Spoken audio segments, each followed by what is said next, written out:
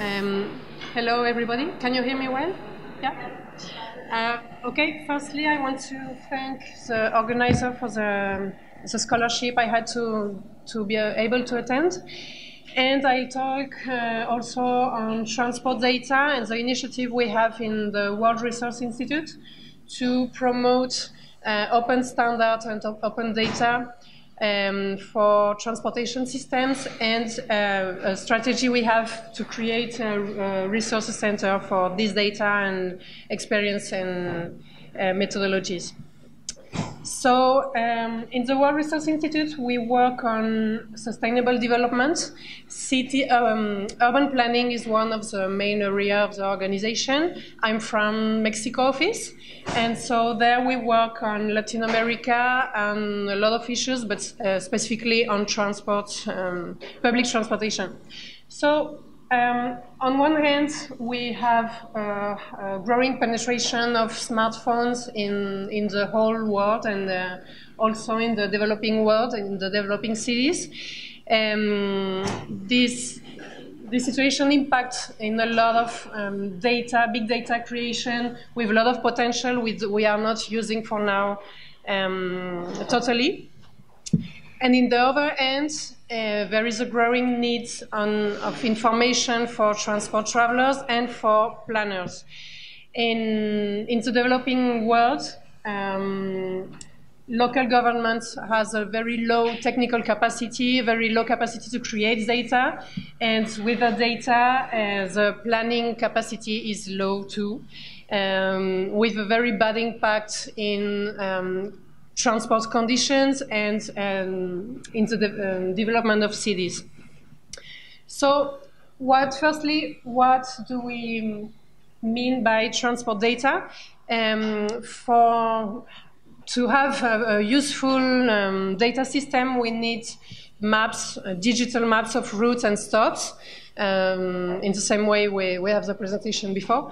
We need speeds, variable speeds, depending on the moment of the days and depending on the days of the week and the weeks of the year. We need timetables for scheduled services and frequency of the services, and ideally real-time location of the units of transport, vehicles, and real-time traffic and congestion updates. And what is transport open data? Ideally too, they are public feeds and easily accessible feeds using standard format to allow the government and private application to access very easily, and to allow private to innovate with new technologies. So I present some tools, generally open code, to create the data and to use this data. Transit One is now, it's a mobile app with a based app for visualization. This allows to create the data in the bus, so you track the route and the stops georeferenced in the transport. It has derivated to a lot of new mobile apps now. In Mexico, we have a Spanish version named MapMap, developed by Codeando. Transit Mix, now Remix, is a web-based application where you can draw the system.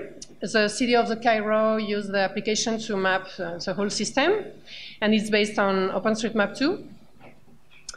And you have a lot of open code technology to convert OpenStreetMap format or shapefile format to GTFS. So in Mexico City, we adapted GTFS editor for a government tool. And finally, the use of standards, and that's a good point for the GTFS, helps the development sector to innovate, to be able to create a lot of technology and a lot of products like printed maps, because they can benefit from the same conditions and clear conditions to develop. And there are several repositories of data. Transit Land is now closed, but it was one of the main repositories with GTFS exchange. It had 300 cities transport system. Transit Feeds is another. And in general, with these repositories, we can see a gap between northward and southward.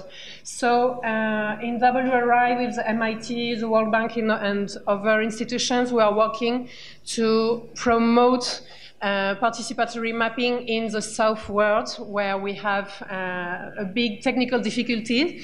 That is, in these cities, we have informal transport system, so it's not so easy as a formal transport system. But we are trying to create a platform to share experiences, methodologies, open code technologies, and data too. Another very important point, and we are not talking a lot of that in this event, is that one of the use is for the travelers and the other use is for planners. So the GTFS format and its easy structures have allowed to create tools for planners. Why is it important? Again, the very low technical capacity in developing countries make the local government unable to work easily with GIS software. So this tool, the accessibility tool or OpenStreetMap Planner, made by Conveyor, an American startup, and WRI and the World Bank, is like simplified GIS, and it helps to make some network analysis very easily, to understand, to observe the accessibility in a city through the road system and through transport system with GTFS format. So, okay, it uses this data. You can upload shapefiles of population and opportunities. With your opportunities, we mean employment, equipment, like health equipment or educational equipment. And we can test the performance of the transport system to access to this equipment for the whole population or for specific areas in the city. So it's very important to help to plan both transport system and housing or equipment location. We also, with this type of analysis, we also can make indicators, performance indicators in the city, benchmarking, and evaluate sustainable development goals. I'll show very quickly some maps. So in this one, it's Buenos Aires. It's a comparison to accessibility through public transportation and automobile. These maps of Mexico City overlap in red color the population density and the isochrons of main accessibility by public transport. So we can see that large areas are not covered by the system. And this indicator helps to understand what's a part of the population who access to employment, or which part of the labor market is accessible for the population of this city. It's Buenos Aires too. In this case, we help the government of Puebla in Mexico to test the location of a new route of transport, looking at the impact in higher accessibility that these routes allow or not allow. We can see there the impact is not so good, so they can move the line on the tool. These studies are from other institutions, where they can make a benchmark of the accessibility of cities through the public transportation. Or this way, it's a ranking of United States cities according to their accessibility to job by public transport again. So, so we pretend to build a platform, what would be a resource center where we try to centralize data, so it can be a repository, but mainly we want to make networks between organizations who have who have worked with communities to map the system transport in the southern cities. We also want to share methodologies, open code technologies to do that, etc. So we specifically interest on informal systems, and the philosophy of this platform would be South-South cooperation, open governments, and social innovation, and making a link with local government to help them to use and take advantage of this type of data, and make the link with the technological sector too. That's it. Thank you.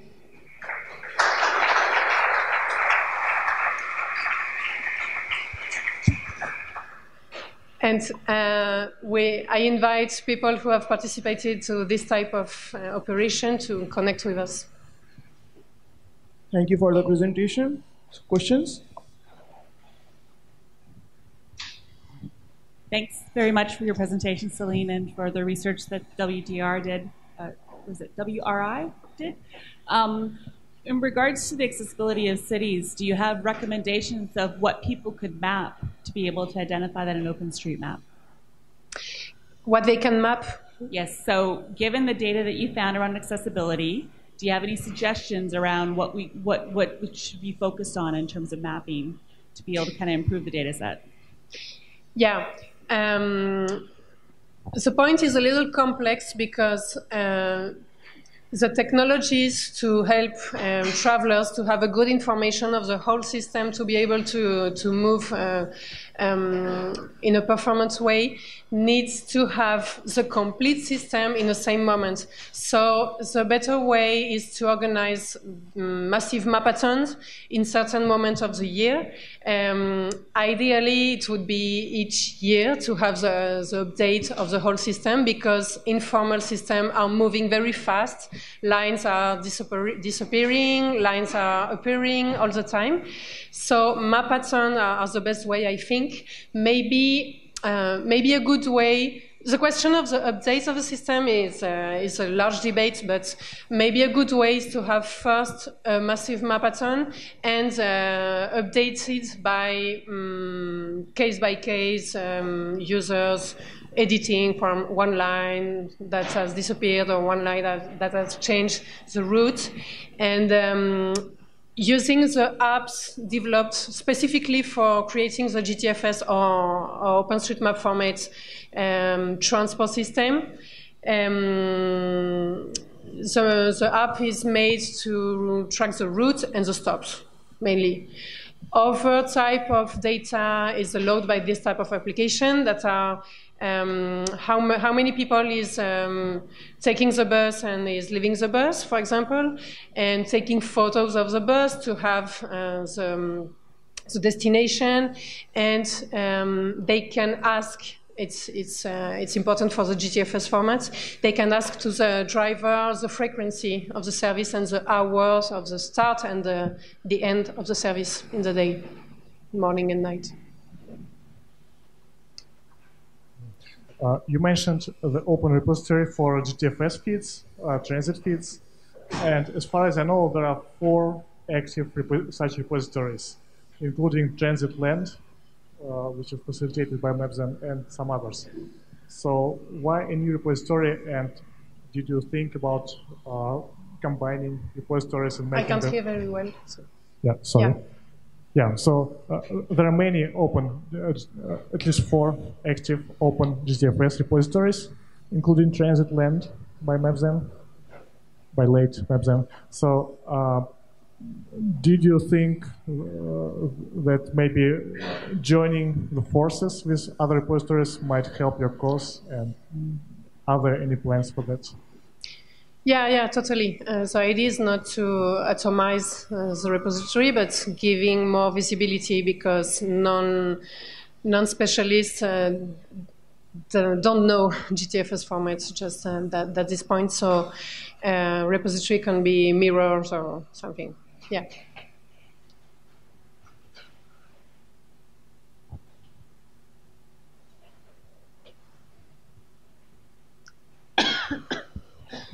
Hi. Okay, it's not a question, but more a precision, because we discussed already together about this creating a GTFS first and then trying to recreate the data in OpenStreetMap after all, or creating the data directly in OpenStreetMap and then generate a GTFS feed. So I'm from Jungle Bus, and we strongly believe that creating the data in OSM first is the best option. But I just wanted to publicly discuss about these two options that could be good or bad depending the context and the places where we map. So we are developing this OSM to GTFS tool, and if guys you want to join to help us to develop that, you're very welcome. Yeah, I think it's a good debate to have, and I invite people who are interested in this topic here to maybe have continue the debate with Jungle. You have a study on that, so we could continue online maybe. Hi. Hey, Céline. I just want to say to everybody that tomorrow at 10:15 we will have a BOF about those and other topics, so please come. Thank you.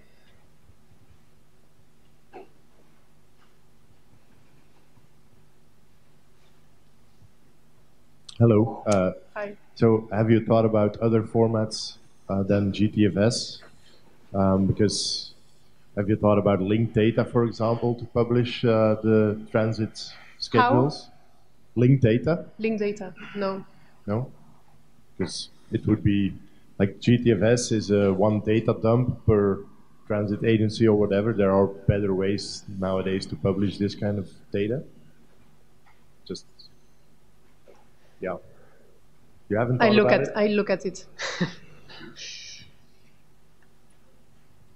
I think, at least in Latin America, in Mexico, really I insist the technical level in local government is so low that it's important to have a non-confusing discourse toward them. So we try to talk about one format in particular, the easiest to use, the clearest to understand. So we work with the GTFS format, but it doesn't mean it's the only format, no, the best. Yeah. Okay, thank you for the presentation and the Thank questions. You.